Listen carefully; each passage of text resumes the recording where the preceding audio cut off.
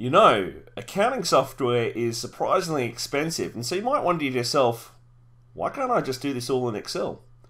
G'day there, my name is Phillip Wong, I'm an accounting teacher, and I have developed an accounting system which is developed entirely in Excel, and I'm going to give it away entirely for free. The download link is, of course, in the description. Now, the one thing about Excel is that it's really easy to use. It's fantastic, but there is a problem. It thinks in, well, rows and it thinks in columns. This makes it really easy to track income and expenses. Let's say that we have some business transactions here. I could just hit AutoSum, boop, and that gives me a total of $5,000 net change over this period. But if I just have rows and columns, I'm not really keeping track of my assets and my liabilities. What do I have in stock and who do I owe money to? Those sorts of things are the domain of debits and credits in full-blown double entry accounting systems, and Excel doesn't naturally do this very well. So, if you have a look at my new accounting system, you will see that this system follows the basic steps of accounting. Now, when you download my software, you'll find that there are 3 files. One of them is basically a poster that teaches you the basics of accounting in some very friendly, formatted and colorful ways. The other 2 files are the actual accounting system themselves.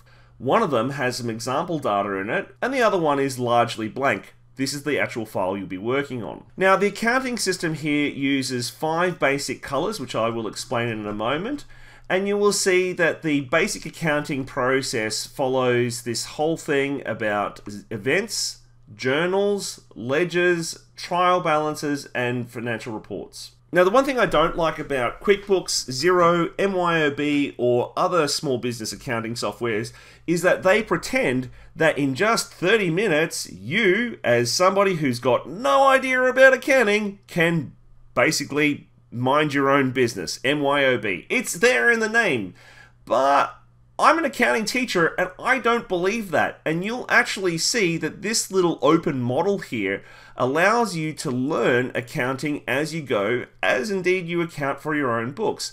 So you'll notice that the tabs I have down here, chart of accounts, open trial balance, general journal, general ledger, trial balance, income statement, and balance sheet. These follow the accounting process steps. So by using the software, you're actually learning the basics of accounting.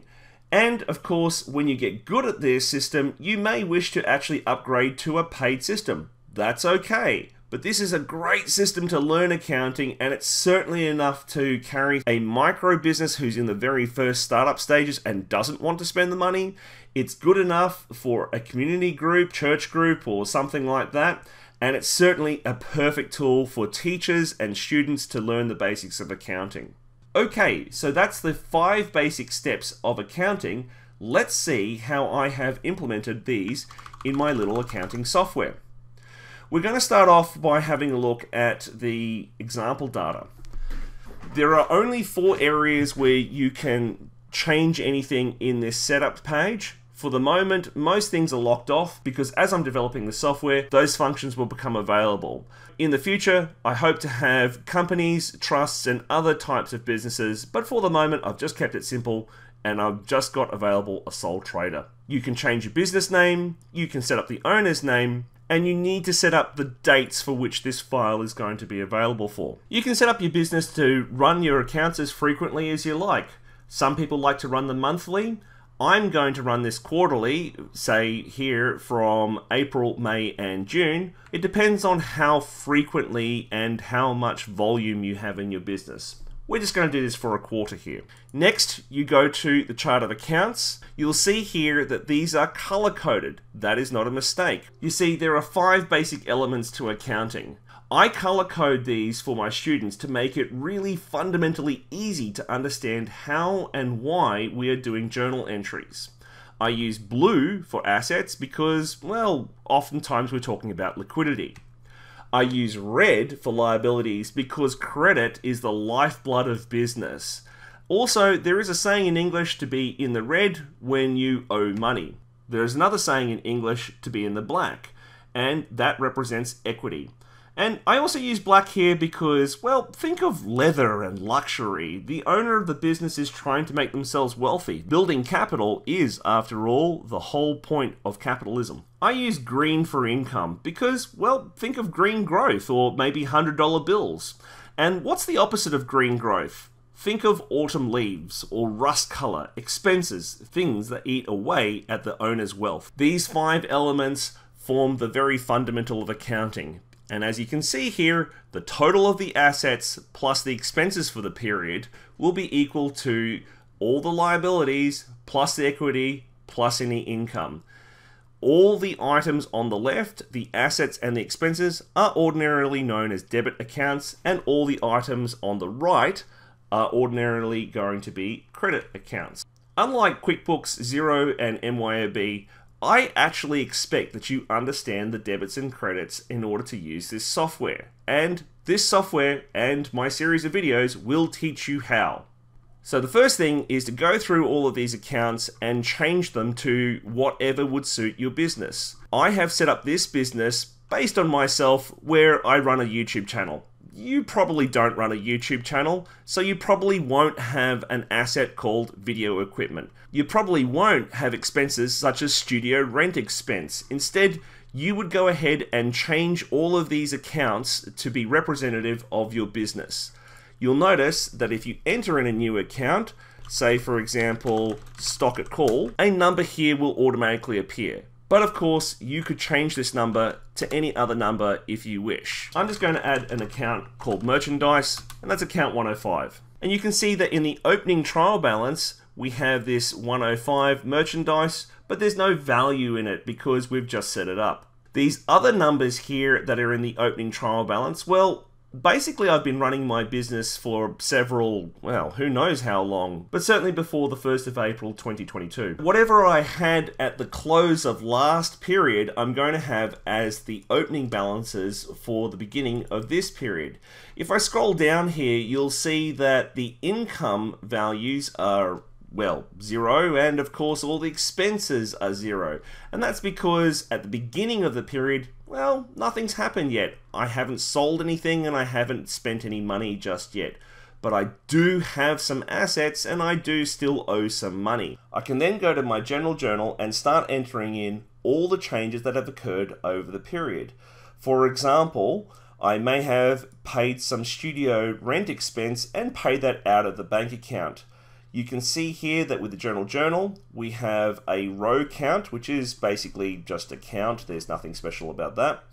A reference number or a journal reference number, a date, accounts, post references. Those are grayed out because you can't change those. Those are locked. Debit and credit value and a narration. Now I recognize that most of the time when you learn accounting by hand in either a high school or university, we will teach you to put the narrations underneath the account here, but I've had to kick it off to the right here because Excel makes it difficult to put different values in different columns. So let's say that we've bought some merchandise. We need to have a general journal reference. It'll be the next general journal reference up, with last one was 13, so we can write 14. No need to write the GJ, it happens automatically. Let's say that we happen to do that on the next day after the last entry. We've got some new merchandise. You can press Alt down to get to the drop down menu, or of course you can just use the mouse. And merchandise is a current asset, so it'll be up the top. And I will have paid for this using the bank account. So I can just click on Cash at Bank. I don't know, perhaps we bought $400 worth of merchandise, so $400 of merchandise is an asset that's increasing, and Cash at Bank went down by $400 because I paid it out of the bank. Bought some new merch. That sounds good. Next, if you go to the general ledger, you'll notice that, well, there are a lot of these. Scroll, scroll, scroll. Let's zoom out so you can actually see just how many there are. In fact, each one of these things here is a ledger, and we have as many ledgers as we have accounts. Yep, every single account here will have a corresponding ledger to it. You'll see that the largest space here is set aside for the Cash at Bank, And that makes sense because, well, that ledger is being accessed all the time. But other things such as van finance loan, well, I might only pay my loan off once a period, or in this case it's a quarter, so maybe I pay it off once a month. That would be 3 times over that period. I just don't need as many lines in that ledger. The really neat thing here is, because I've already put cash at bank here, when I go into the ledger, that has been automatically posted, and this is the magic of the software that I'm developing here. You can see it happened on the 27th. The general journal reference was 14, so that when I go back to my journals, I know that if I look up 14, here is the entry where it happened, and that the corresponding $400 went to merchandise. So if I scroll down to merchandise, where is it? Merchandise, $400, you can see that it has been posted correctly. You can go to the closing trial balance on this tab here, and you'll see that in fact we have both the opening trial balance and also the closing trial balance next to each other. So this is neat because the opening trial balance here is literally copy pasted from the opening trial balance here. It's just that you now have an easy way to compare them, and one minus the other gives us a net change up or down. Next, you can go to the income statement and balance sheet, and while some areas here are locked off, you'll find that quite a few of these can be changed as we go. For example, if your business does not use cost of goods sold, you can simply delete that line. And let's say that you consider bank fees to be, well, they actually are operating revenue items, so they shouldn't be here. I could just simply hit delete on bank fees, and I've already actually got it here. And that value can come from the trial balance, the closing bank fees, $10. There we go. So I've moved it from non-operating revenue into operating expenses. So businesses are a little bit different. Some have cost of goods sold, some don't. Some want to count for operating expenses separate of other non-operating expenses. I've given you the flexibility to make some changes here. Not everything is locked down. Same thing goes with the balance sheet as well. You can make a few changes here, but by and large, it's locked down so that it's fairly clear as to what you should be able to do here. Okay, so that is the accounting software system. As you can see, this is mostly designed for instructors. It is actually the educational version that you're looking at right now. But in future, I hope to offer a commercial version, which of course I will still make for free. It would be useful for very micro businesses and community clubs. I want to have a CSV import feature so that you can take your bank records and code them up reasonably. I want to expand out the journal lines. You see, general journals of say 100 lines, well, that's tons if you're in an education setting for a classroom, but of course businesses will need more than that. I've already included the narrations. I'll have a feature here to allow you to generate small basic invoices. I may even allow for GST, ABN reporting, and all sorts of other fun things. So, what do you think? If you find any bugs, simply click on this red button here and report bugs, or tell me about any features that you would like to see implemented. My name's Phillip Wong. I hope this has been really helpful. If you've got any comments or questions or queries, please find me on Facebook and let me know, because I've been working on this little system for a little while here. And I think it's pretty neat because we're really stretching the limits of what can be done with Excel, especially given the fact that this has no macros in it. So it can be used on Excel for web, on Excel for Macintosh, and Excel for iOS. Unfortunately, it's not playing so well with Google Sheets. I'm aware of that. And unfortunately, you do need to have Microsoft Excel 2009 or above in order to run it, because I've got some cool functions underneath the hood. But hey, it's free. And honestly, buying Excel is a lot cheaper than buying Xero or MYOB. My name's Phillip Wong. I hope you find this helpful. All the best, folks.